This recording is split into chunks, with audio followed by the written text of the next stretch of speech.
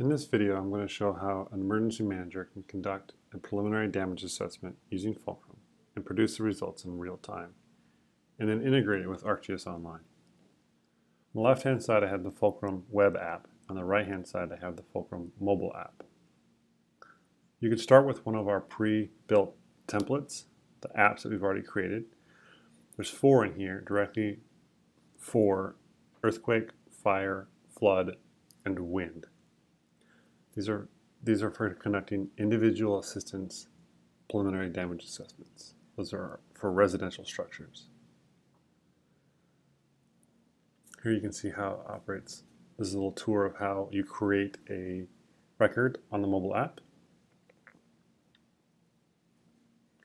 All it's asking for is the level of damage. It automatically auto-populates the address, and then it asks for a photo, and then it shows you the damage classification for residential structures or mobile home structures.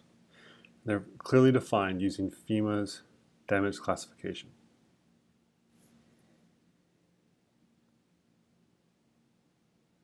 If you want to change the location of your pin, because if you're standing outside of a house and you want to capture the building, it allows you to then auto-populate the address on the correct address over that structure.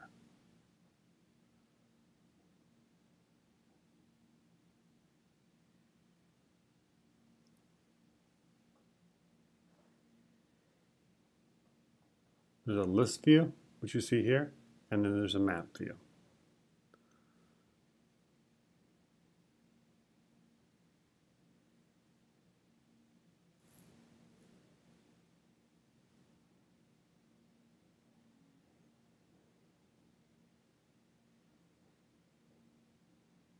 So I've already built a damage assessment as a demo. I'm going to show you how it works. So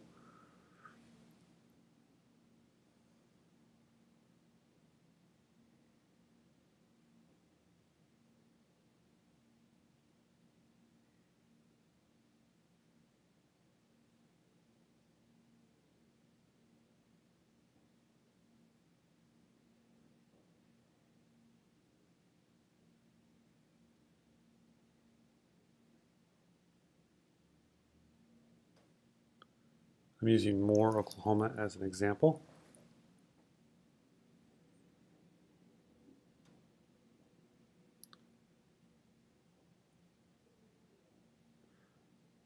So I'm going to change one of the records so you can see how quickly it updates from the mobile app to the web app. This iPhone is not connected to my device. It's going through the internet. If you don't have internet when you're out in the field, you can still collect points. It's just not going to have a connection to the database, but when you do have connection, you can sync, and it'll collect that information on the web. So now I'm going to push that data to ArcGIS Online so that it reflects the changes. I'm going to collect the CSV data share link. I'm going to go into ArcGIS Online.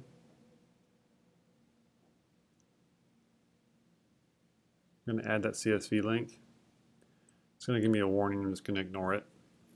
And then I'm going to choose my attribute of status, which is the damage assessment classification. And now I'm going to change the symbology so that it reflects the correct usage that FEMA requires, which is purple for destroyed, red for major, orange for minor, and yellow for affected. I also put other in there because you want to tag structures that you've seen but don't have any damage so that you can understand where you've been as opposed to going back and not knowing if someone's been there. I'm going to change the visibility range so that as you zoom out you can see the layer.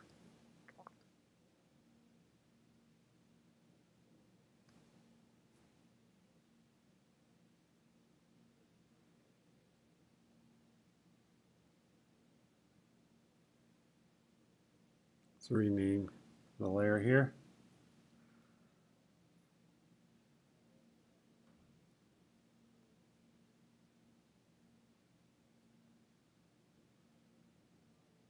And now I'm going to configure the pop-up. This is really important. By default, it shows all of the attributes. We only want specific ones around the status, the damage level, and the address, and a photo. That's really all FEMA really needs to do a proper assessment, an initial damage assessment. More inspection needs to take place down the road, but this is just to help expedite the damage or the declaration.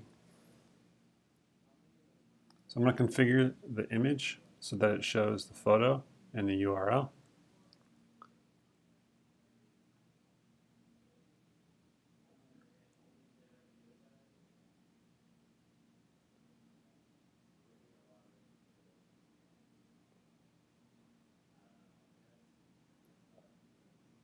You can get that URL by clicking on the actual photo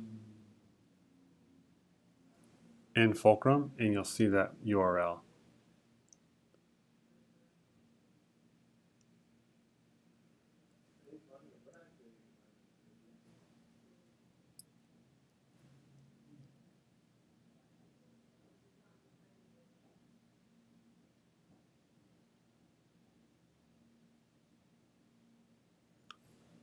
So I've added the URL for the thumbnail, and then I've added the link. So when you click on the thumbnail, it goes to that page.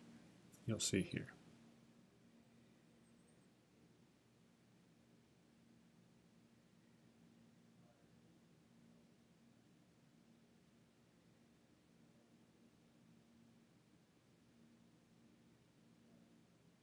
And I'm going to refresh every 10 seconds.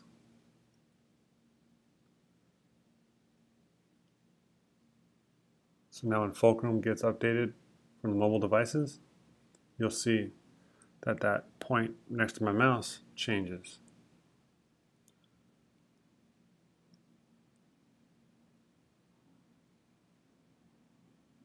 There it goes. Now I'm going to change it back.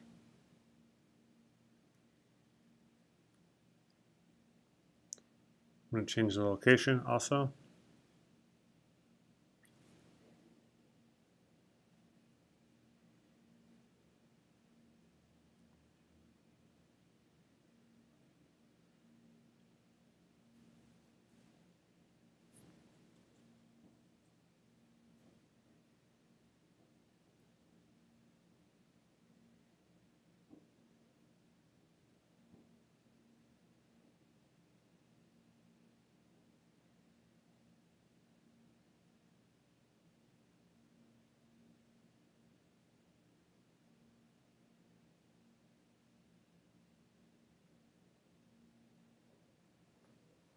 Make sure that when you change the location of a point, or when you lay a point on top of a house, that it has the correct address.